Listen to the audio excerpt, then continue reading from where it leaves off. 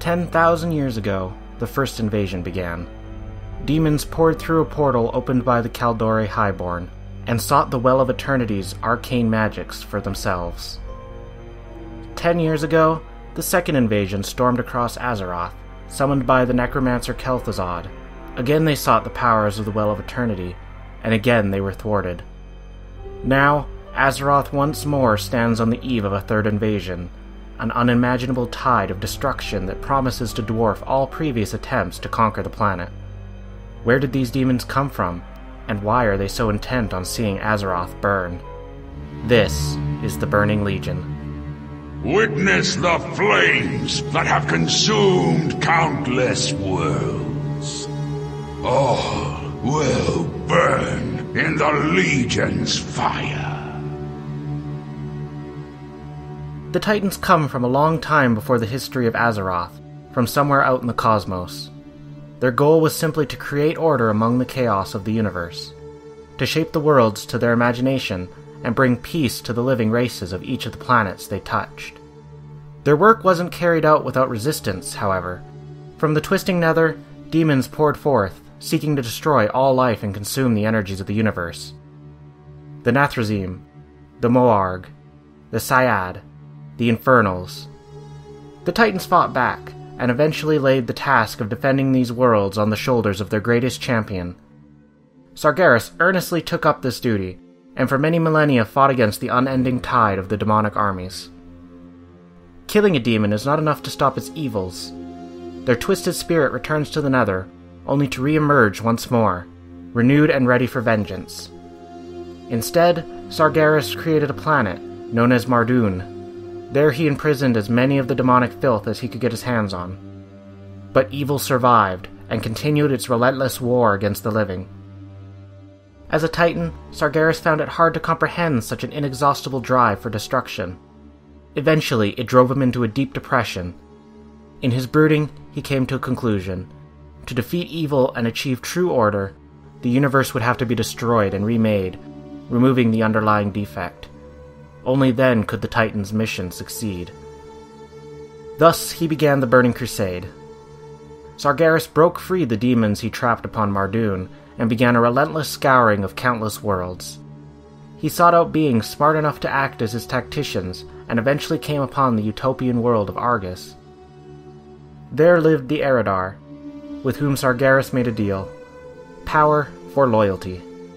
Of the 3 leaders of the Eredar, 2 accepted the offer without hesitation, and became Sargeras' head lieutenants, Archimonde the Defiler, and Kil'Jaeden the Deceiver. The 3rd leader, Prophet Velen, foresaw the demonic transformations of those who served the Burning Legion, and instead fled his homeworld with the help of interdimensional travelers, the Naru. Velen and the Eredar that turned down Sargeras' offer are now known as the Draenei. 10,000 years ago, while Sargeras and his legion roamed the universe, the powers emanating from the Well of Eternity fell under Sargeras' scrutiny.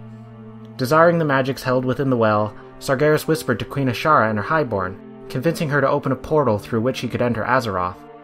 Ashara agreed, and the Highborn began the summoning process.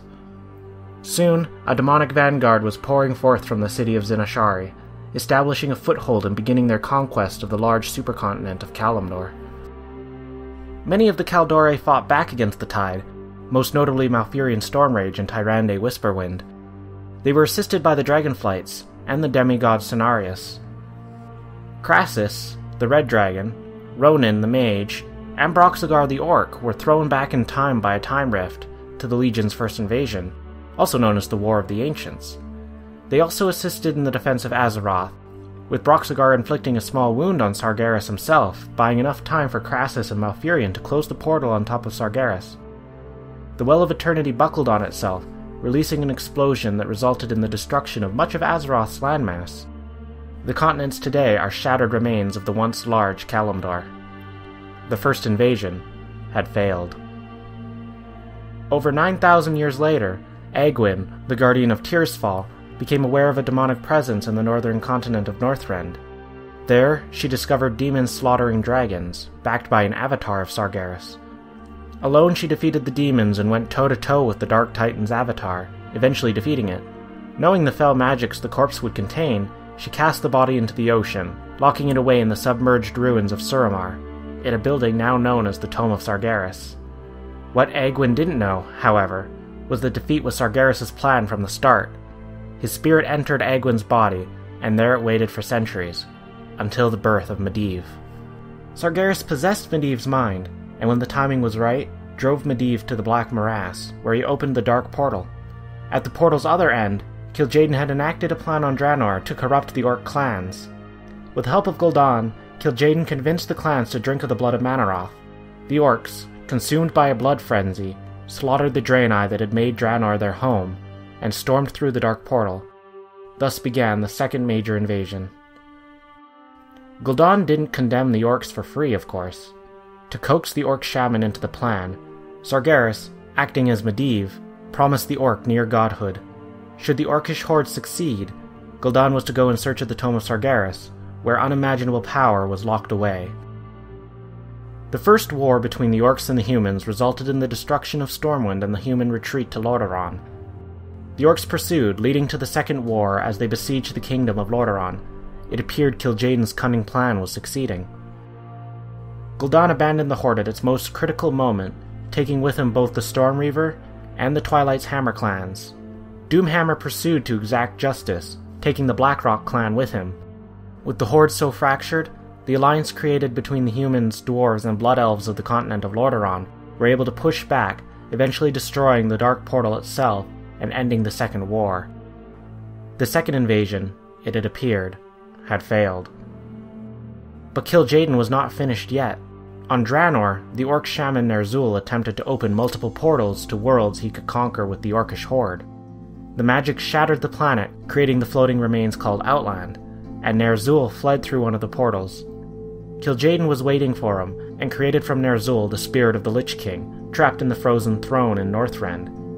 He sent the Cult of the Damned into Azeroth, as well as the Dreadlords, initiating the Third War. Arthas Menethil was corrupted by the power of Frostmourne and assisted Kel'Thuzad in summoning Archimonde to Azeroth, before merging with Ner'zhul and taking control of the undead Scourge for himself. With Archimonde summoned, it was a race against time to keep the Eredar from destroying Nordrassil and taking the remaining power of the Well of Eternity for himself. Archimonde was eventually defeated, once more at a great cost to the Night Elves, and the demonic armies were destroyed. The second invasion had finally failed. The Legion continued their attempts at invading Azeroth. Sargeras had disappeared completely after the death of Medivh, and Archimonde was left recovering in the Twisting Nether. Outland would become a bastion for Legion activity, and small pockets of demons still roamed Azeroth, burning and corrupting what they could. It would take another Gul'dan, on another Draenor, in another time, to set into motion the Legion's next move. After summoning Archimonde to Hellfire Citadel and witnessing the Eredar's defeat at the hands of adventuring heroes, Archimonde sent Gul'dan through a portal to the Azeroth of our time. His instructions? Find the Tome of Sargeras and use the powers there to open a portal.